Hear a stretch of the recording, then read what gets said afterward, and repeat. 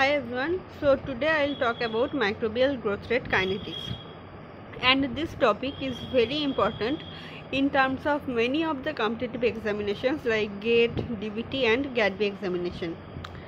And the entire growth rate kinetics lies among the 4 to 5 formulas. So you need to remember those formulas and you are good to go in this topic. So let us begin. First of all, let us assume our initial number of bacterial cell is N0. So N0 is our initial number of bacterial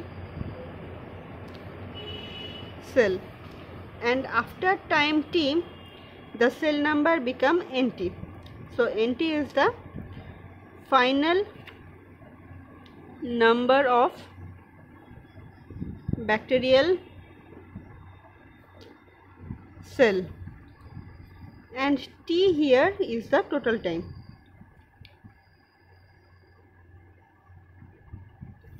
Now let us assume about a very small time span be dt, and in this dt time the increase in cell number is dn. So now what will be the rate of change in cell number? So we can write the rate of change in cell number as dn by dt. Fine. In the next step we can write it as dn by dt is proportional to n, where n is the final number of cell.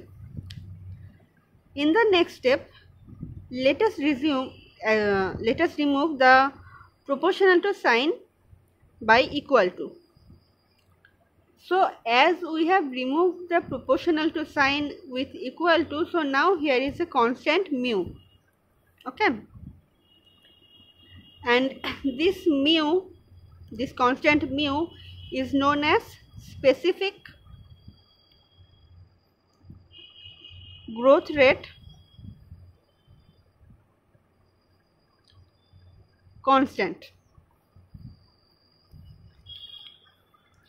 It's a specific growth rate constant. In the next step we are cross multiplying it. So we are writing it as dn by n equal to mu into dt. Next step is the integration.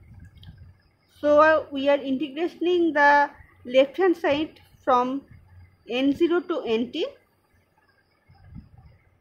and the right hand side from 0 to t.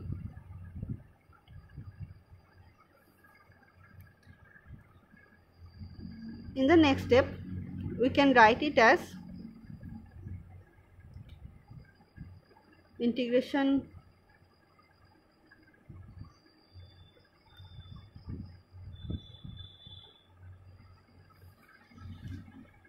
again. After solving the integration we can write it as natural log of n. We are integrating it from n0 to nt is equal to mu into t, and integrating it from 0 to t. Again we can write it as natural log of nt minus natural log of n0 equal to mu into t. Again this can be expressed as natural log of nt divided by n0 is equal to mu into t. This is our first formula.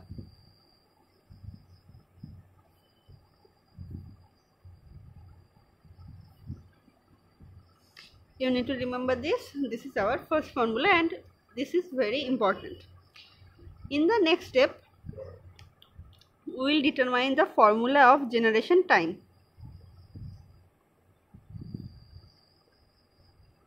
And this generation time is denoted by G. So what is this generation time? It is the time span in which the bacteria doubles their number. So from equation number 1 we can write it as in a single generation time we can write it as natural log of 2 into n0 divided by n0. Why? Because after one generation bacteria will double its number. So if the initial number of bacterial cell is n0, then after one generation the number of bacterial cell will be 2 into n0. Fine. So that is equal to mu into t. Then we can write it as natural log of 2 equal to mu into g. Why I am writing g here? Because g is the generation time and here the bacteria has performed one generation. Then value of natural log of 2 equal to 0.693 equal to mu into g. Then g equal to 0.693 divided by mu. This is the second formula. Again, this also is very important. Now let us talk about another formula. We all know that bacteria divides by binary fission. That means from one cell it will become two cell, from 2 to 4, 4 to 8 and so on. So we can say that it is multiplying at a power of 2.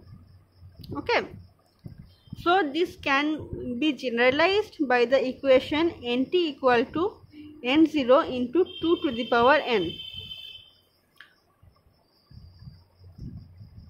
This is our third formula and an important one. Here n is the number of generation.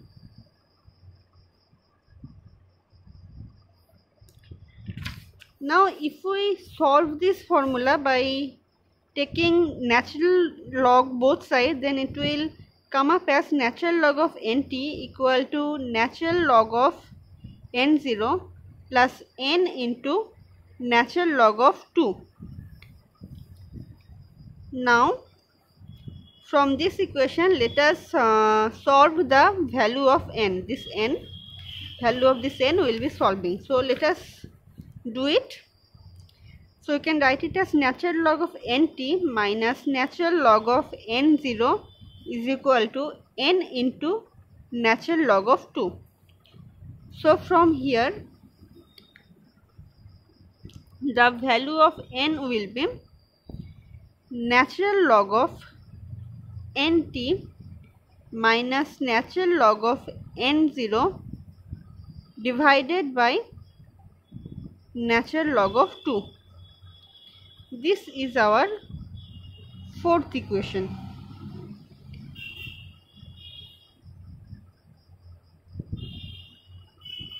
This is the fourth equation. Again there is one more formula of generation time g, that is g equal to t divided by n, where t is the total time and n is again the number of generation. So we can determine the formula, the value of generation time from this formula when the total time and the number of generation is given to us. So this will be the fifth formula. And one more thing here, that is growth constant. Okay,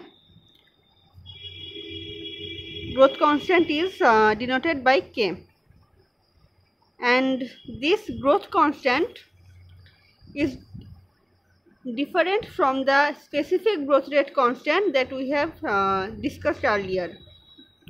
It is different from the specific growth rate constant mu, and how it is different and all, for that I will talk about in some other video. Now this growth constant k is written as 1 divided by G. So as G equal to T by N, so now K will be equal to 1 by G, that means 1 divided by T by N. So K can be written as N by T. This is our sixth and last formula. So you need to remember all these formulas, and you are done in this topic.